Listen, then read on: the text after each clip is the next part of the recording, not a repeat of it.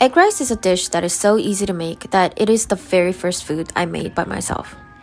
As a kid, I would always watch my mom cook and was bewildered, amazed, and proud.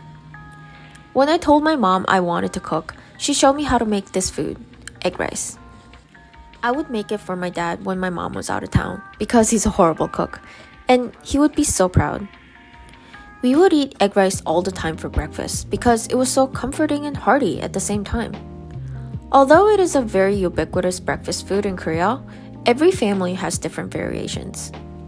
Some people put butter in it, others just put soy sauce. Our family put in soy sauce and sesame oil, but my mom always put the kimchi on the side for a good kick.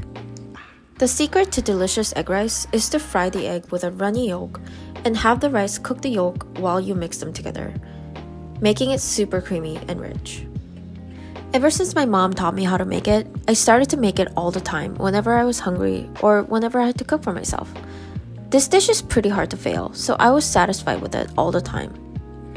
If you think about it, this food is probably my first try at independence, which succeeded and gave me the courage to try cooking new, different kinds of food.